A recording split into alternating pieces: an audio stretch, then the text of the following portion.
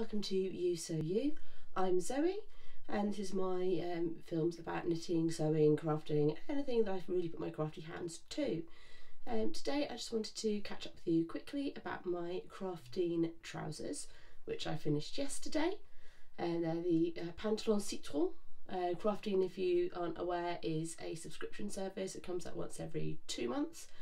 And I have bought my first box from them. It came about a month ago. It's taken me a little while to get it done. If you've been following my videos, you'll know that my sewing machine's been playing up lately and I've been starting to learn how to fix it. So hopefully I'll be able to go over those few bumps. Now the trousers themselves, they should have been a really quick and easy sew. However, I did have a bit of a battle with them. I broke 2 needles yesterday, and I don't normally break needles. My thread kept snapping, the fabrics were slipping around, language was used. Part of it will be the machine and part of it will be sewer error. I don't think it's really the pattern and the fabric. I just don't often do stretch fabrics mixed with slippy satins. So I think that's where the slipping hit problem came from. And yeah, my machine is just generally playing up because it's 12 years old. Hey. The trousers themselves are made out of a viscose twill in a grey marl and have a contrast stripe. They're that kind of sporty chic mash-up style. Hopefully you'll be able to see them, hopefully the colours will come out when I stand up in a second. It's a horrible grey, wet and rainy day, hence all the artificial lights going on at the moment. But hopefully the colours will come through, and I will of course insert a full-length picture around about now-ish so that you can see them.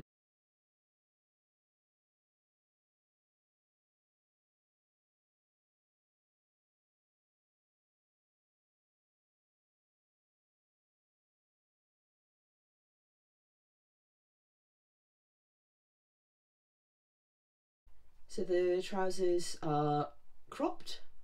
I have cropped slightly further than the pattern recommends, just because I'm 5'4", and when I tried the trousers on before I hemmed them, the finished edge of the hem hit right on my ankle, which meant when I turned it up the amount that the pattern recommended, I just looked like I was wearing trousers that were a little bit too short, and I wanted it to be clear that they were meant to be cropped. So I've turned them up a little bit further, I mean only a couple of centimetres, just to get that difference between the too short and the purposefully cropped. Their stripe is fine, I like it. I mean, I haven't sewed it in brilliantly. I've got a couple of crinkles and pleats where there shouldn't be, but on the whole it's fine. If you if you're not a sewer and you don't look too closely, you're not going to notice. I had some issues sewing on the waistband. It's an elasticated band, so you put on the waistband itself, the outside and the inside, then you put the loop of elastic that you've already sewn together in and sew down the side of the side seams. That bit was fine. Where I had trouble was folding over the inside waistband and then sewing that down. I found that when I sewed it down, to avoid the elastic, I had to sew pretty close to the seam, and in some cases a little bit below it, just because the fabric moved on the machine a little bit. So I've got some visible stitching, but the thread's quite a good match. So again, if you're not a sewist, you're not going to know, and the tie belt at the front covers most of the dodgy stitching, so that's fine. But because the front of the elastic is straight and the back of the elastic is gathered, it was a bit of a pain to get the band to sit flat and stitch it in. And then I couldn't go and finish off the seam edge because my overcasting foot on my sewing machine just couldn't fit in the seam allowance to finish off that edge. So I kind of wish I'd finished off the edge of that before I'd attached it. I'm going to go on and go in later and sew in a bit of ribbon or something. Once I've made the top with the purple satin, I'll see if I've got any left, see if I can do a contrast band inside with that. But overall, they're really comfy trousers. There are a couple of adjustments that I would make if I were to make them again. If I just stand up for a moment. So at the front, underneath this tie, they've got some pleats, which I am undecided on because I've got a little bit of a pooch. I'm not convinced that they're the most flattering. So I might try them without the pleats in, have more of a flat fronted trouser, or I might sew the pleats down because they're quite a soft pleat. They're stitched at the top, but they're not pressed. So I think if they were stitched down a little bit further, maybe they'd be more flattering, or if they weren't there at all, I don't know. I have a bit of a play. The pockets are a nice position, but if you do them as per the pattern, they're really short. They're nice length down the leg, but in terms of actually putting the hand in across the belly, I would prefer my pocket bags to come to about here. They come to there. So if I was going to make again, I would just use bigger pocket bags. I don't understand this whole idea of going to the time of putting in pockets and them not being particularly sizable. So yeah, they've got this contrast stripe down the side, and I will probably have to put a photo in for it to show you the hemline. There we go. It's a folded up hem, and you stitch down in the seam lines to keep it in place. So yeah, overall really comfortable. I will say, however, I am a size 16 in ready to wear trousers most of the time in the UK, which means in the French patterns I'm usually the largest size. For Craftine, that means it's a size 20, which is fine. I mean, I'm not overly precious about what number is on my clothes, but because they send you the fabric to make the project, I'm 5'4" and I only just had enough fabric to cut out all the pieces for the trousers. If I needed to lengthen the trousers, which for me would be unusual, I'm far more likely to need to shorten trousers.